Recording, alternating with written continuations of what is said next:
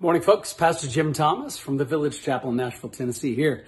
We're looking at the Beatitudes in our daily devotions, and just want to start with the first one, reminding you that Jesus went up on the hillside. Matthew tells us in Matthew chapter 5, he sat down and his disciples followed him, and he began to open his mouth and began to teach them, it says here. Verse 3 says, the first of these Beatitudes, as we call them, blessed are the poor in spirit, for theirs is the kingdom of heaven. And today, I'd like to feature some thoughts from Sinclair Ferguson. This is called The Sermon on the Mount, Kingdom Life in a Fallen World. Ferguson, a pastor, a theologian, an author, one of the sage-like men that I always go to when I want to understand the scriptures more and what God is saying to us. He says here, really speaking about all of the first three Beatitudes, they describe the Christian as one who is poor in spirit, one who mourns, and one who is meek or gentle. There is a common element in these characteristics. It is the recognition that what we are in the presence of God is what we are, no more, no less. Only such belong to the kingdom of God and receive the encouragement and comfort of his grace.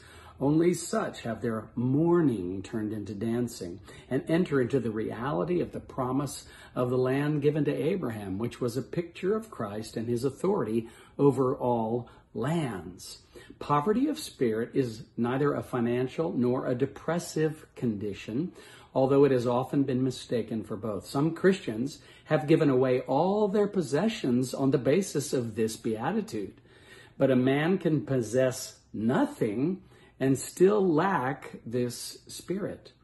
Neither is poverty of spirit a bad self-image in which low self-esteem, introversion, and morbidity predominate. Again, a man can be marked by all of these characteristics and yet know nothing of what Jesus meant by poor in spirit.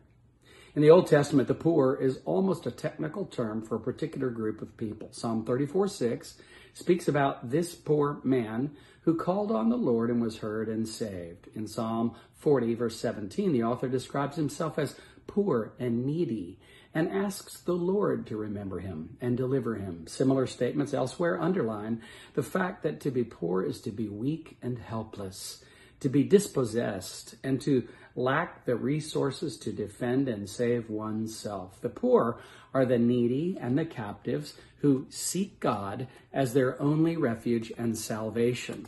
They are the bankrupt of this world who know themselves to be so and who therefore trust in the Lord as their only hope of protection and deliverance. But what is poverty of spirit? Ferguson asks. By speaking of the poor in spirit, Jesus underlines the fact that he is not speaking about a lack of material prosperity. That may lead to poverty in spirit, but it is not identical to it. Indeed, physical poverty may harden our pride. Jesus is describing the person who sees his spiritual bondage, is conscious of the debt of his sins, and knows that in himself he is dispossessed before God. All he can do is cry for mercy and depend upon the Lord.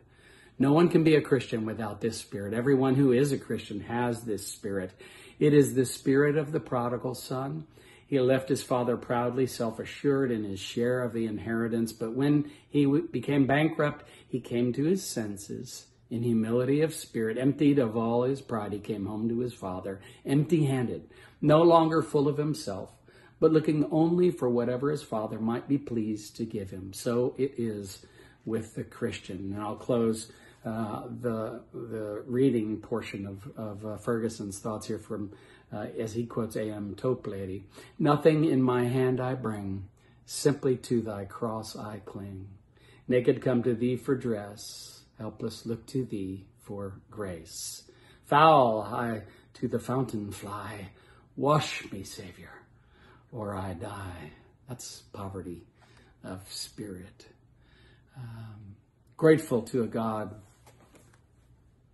who's so generous, so gracious, so kind to us.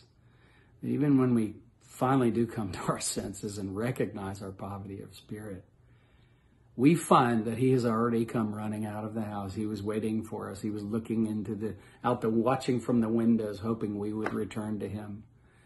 And he comes running out of the house to the prodigal son. He puts a robe on his back, a ring on his finger, and sandals on his feet.